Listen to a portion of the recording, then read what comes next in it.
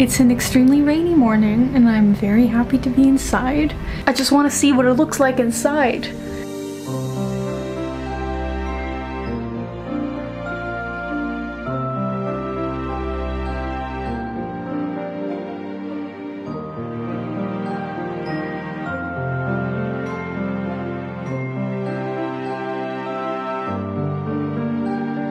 Hi guys, welcome to another reading vlog. If you're new here, my name is Leonie. Welcome to this chill place on the internet where we babble about books. It's Friday today and I wanted to make a very cozy, fall-themed vlog for you guys where we also read a bunch. I'm about to leave to a pumpkin patch, so I'm gonna try to get ingredients for pumpkin soup because I really want to make a pumpkin soup. I don't know about you, but cooking for me is one of those activities that just fills me with satisfaction, like creative satisfaction, without ever making me feel like I can fail. Even though my recipes do fail sometimes, quite often maybe, I just don't care, and that's really nice. The books that I'm excited to sink my teeth into this weekend are some low-key books that I don't feel the need to finish, you know, some books that I just want to sit with and just see how far I go.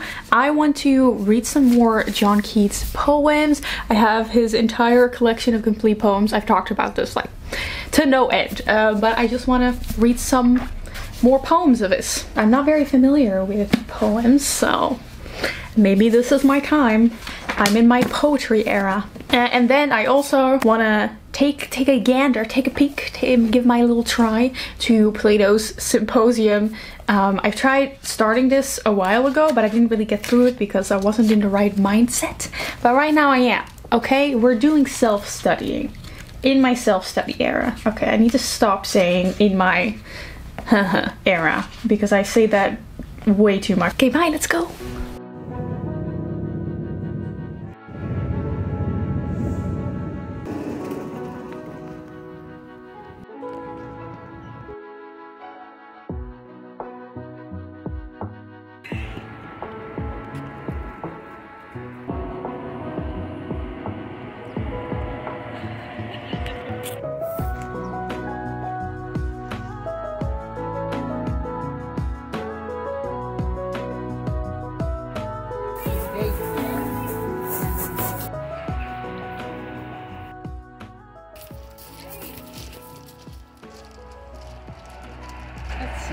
Het is een paprika. Nee, kijk, wacht. Het lijkt zeg maar op zo'n zeediertje. Oh ja. Dat is raar. Cool. Maar ze zijn niet eetbaar. Dus als je wilt decoreren. Toch? Dat is een grote jongen. Deze zijn voor de soep. Staat er? Dan een groene soep. Misschien. Ja, er staat een groene eetbaar soep over. Deze zijn ook eetbaar. Zoet. Rauw te eten. Oh, wat raar. En dit zijn alle Halloween.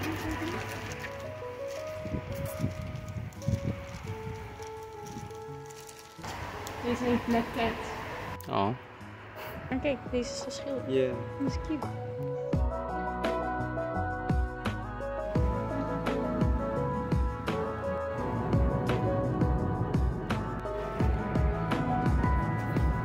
Pumpkin haul. Oh my goodness, it's very heavy. Luckily there were these little chalkboard slates that had information about the pumpkins on them, so whether they were edible or not, or great for carving, like if they were good for soups or better for like cakes and stuff. This is my main event. This heavy little man. It's green, but apparently on the inside it's supposed to be orange. And this one is great for soup. So this is what I was looking for. A big old pumpkin that you wouldn't find at a supermarket very easily. You can make into soup. Oh my gosh, that's my nail polish. It matches my nail polish. This was truly meant to be. Of course I could not just leave with one pumpkin. Unfortunately, I was persuaded into buying more. This one, apparently this one is paintable. I'm going to paint this, but let's all be honest, it's probably just gonna kind of stand there, just lay around in my room for a bit. And I will probably never get to painting it, but hey, a girl can dream. It's also pretty. so it serves as decoration. And then the last one in a plastic bag because I dropped it and I kind of smashed it. See? Crack. Melon ASMR. When I was there, you could really tell that pumpkins are like family of melons. Like, I think pumpkins and melons, and I think also courgettes are in the same vegetable family.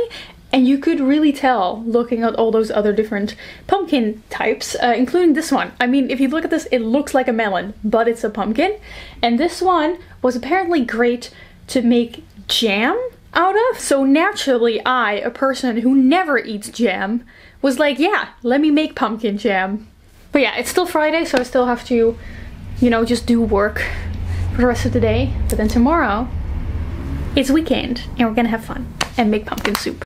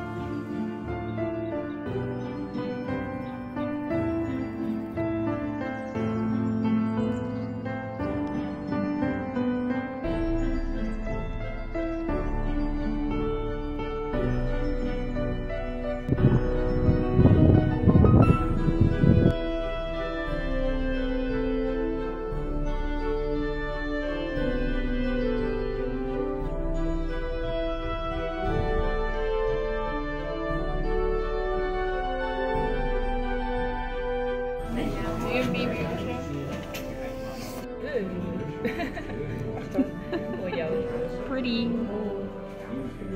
Wil je dit vaak of zo?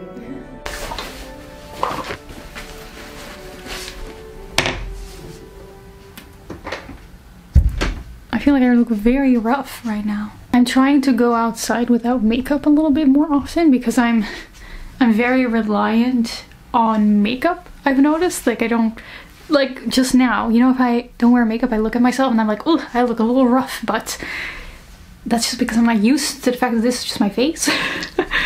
I just popped by the grocery store to get ingredients that I need to turn this baby into a pumpkin soup.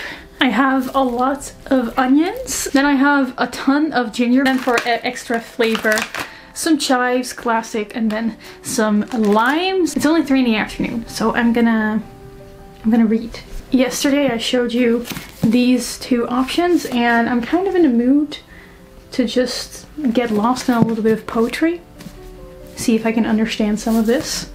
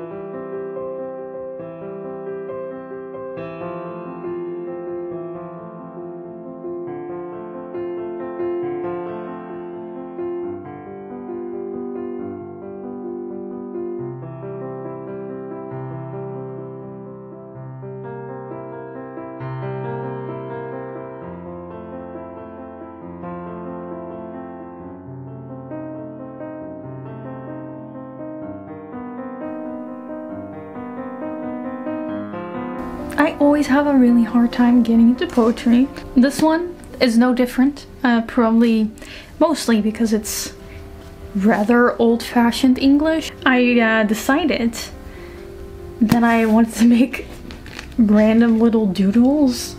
I don't know, I just sat there and I was like, I'm just gonna read this and make random little doodles in the margins. I used to draw a lot, but then when I went to university I kind of stopped drawing, mostly because most of my drawing happened in the margins of my notebooks at secondary school, but then at university I couldn't really permit not paying attention and making notes in the margins. And this kind of has the same feel. The great thing about making random little doodles in the margins is that there's not really any pressure for it to be pretty. There's a difference between an illustration, a full-on illustration, and just a little doodle.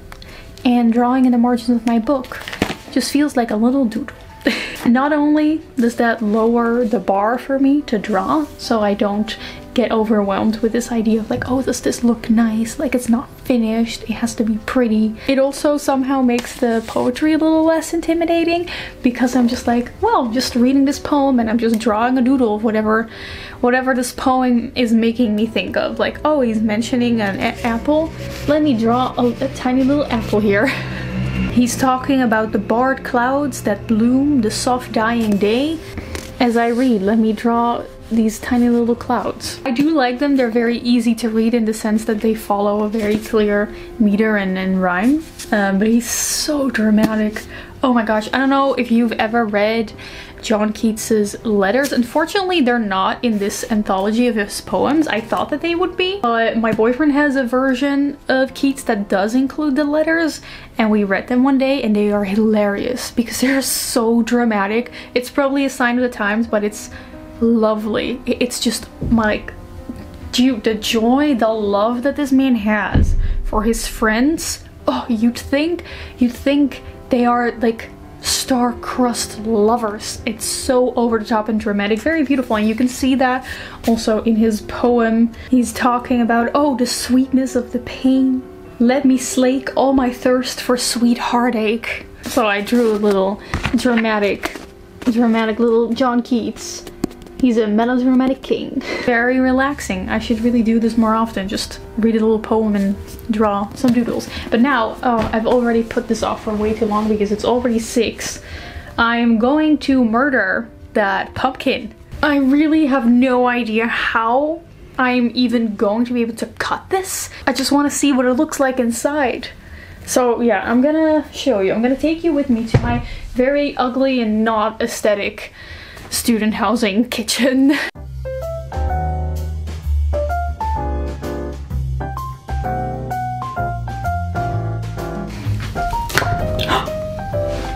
Oh, this. Are we sure this is not just a melon? It smells like melon. Oh my god! Ah.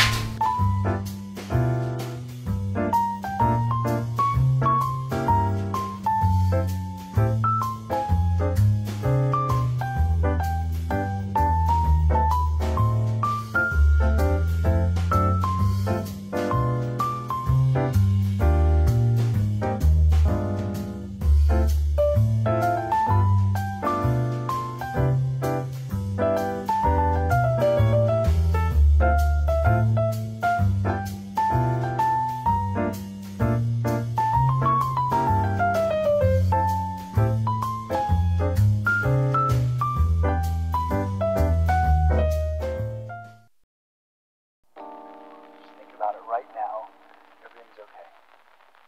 No matter where you find yourself, no matter what kind of stuff is going on in your life, underneath it all, everything's actually all right.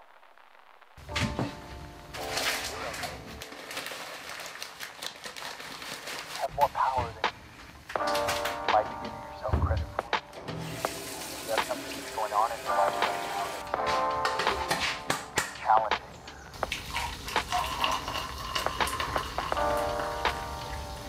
A reminder that a little bit better care of yourself. It's worth it. You can have this feeling anytime.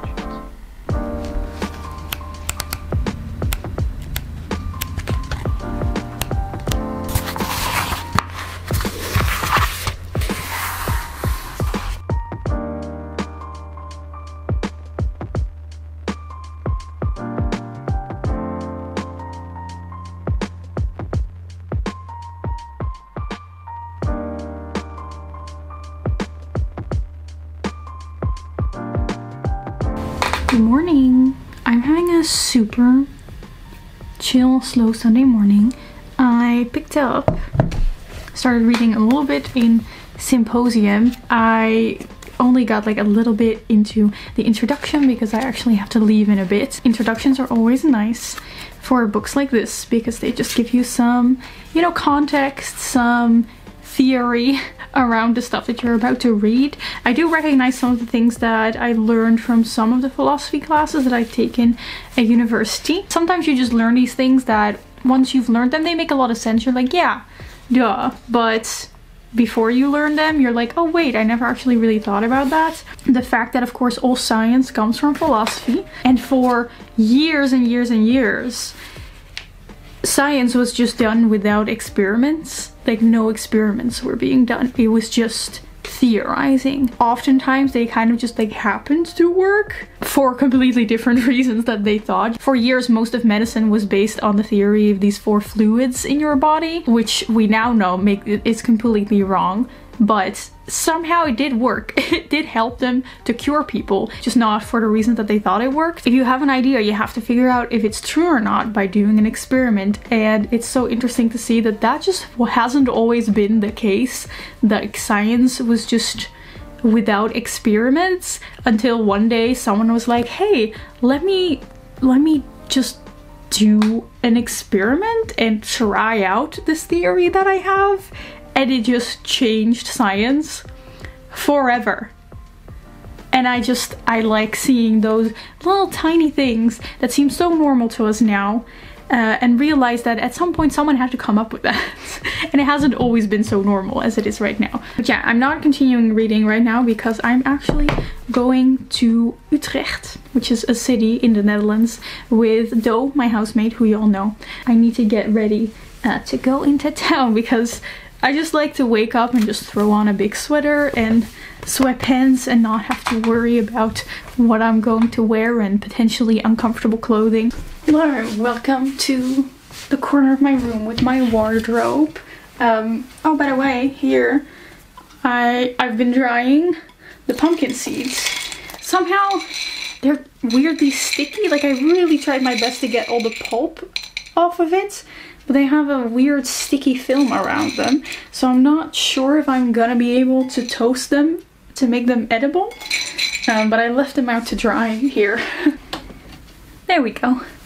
My clothes. What do I want to wear? It's weird weather. I don't know how to dress for transition weather. You know, I just want to put on all of my jumpers are back here. All of my jumpers, but I can't really wear them yet because they're kind of too hot. But I also cannot wear t-shirts because that's definitely too cold, and I don't have a lot of things that work in between. You know, like here inside I can wear all my big sweaters because it gets very cold in my completely unisolated student old house room. But the moment I go outside and wear a coat or go inside in a place that, you know, is an actual working building, jumpers like this become a little too cold. This is a recent addition to my wardrobe from a vintage store, a corduroy button-up, and it's my favorite thing in the world, and I have to 100% resist the urge to just wear this all the time. I have something similar in white. This one is new. It's white because I thought, oh, I need like a cream colored button-up because that's a staple and a basic, but every time I wear it I feel like it just washes me out. Like, it works if I'm going for a black and white look, but that's not what I want. I want something autumnal, something that says I'm going into the city with my friend. Can I still wear this? Nah. No. Why is it so difficult? I did not spend years meticulously creating like a perfectly color coordinated wardrobe to look at it and think I have nothing to wear. Ready?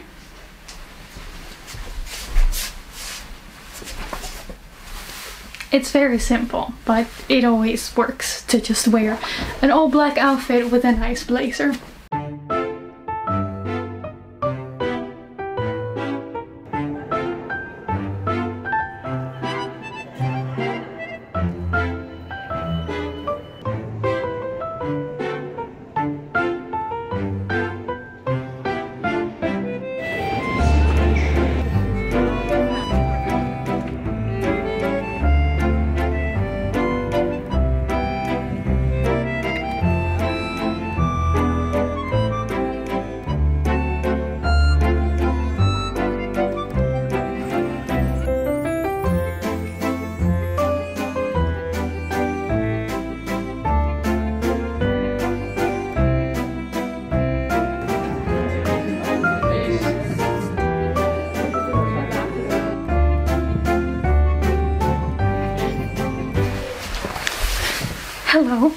have bought two things.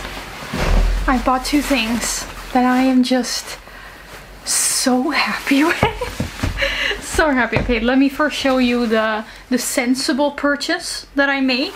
I have finally gotten myself my first pair of real Doc Martens boots. Here's the thing, I have been wearing a knockoff Doc Martens for years now, and I've had to replace them like every 2 years because they wear out so quickly. So I thought maybe it's finally time to splurge on some real ones, and I've wanted to buy real ones sooner, but the normal, like regular Doc Martens just don't fit me.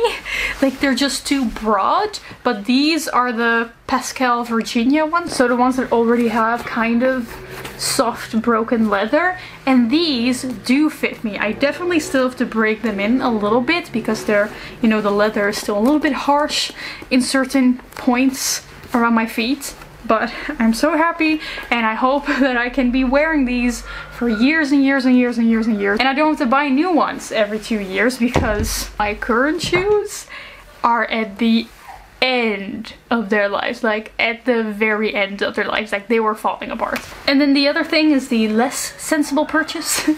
Usually I am very hesitant when it comes to buying things that do not have an immediate practical use. Normally I only want to get new stuff if I genuinely need that new thing right now, but when I saw this in the store, it just spoke to me on a very deep level.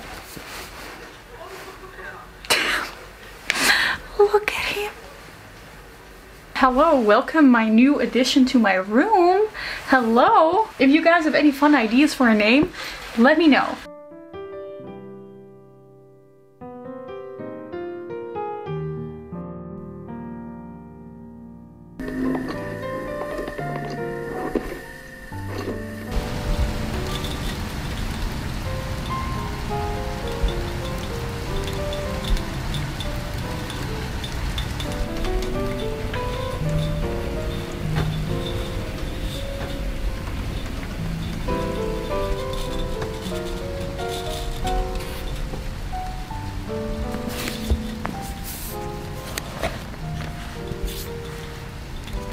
It's an extremely rainy morning and I'm very happy to be inside.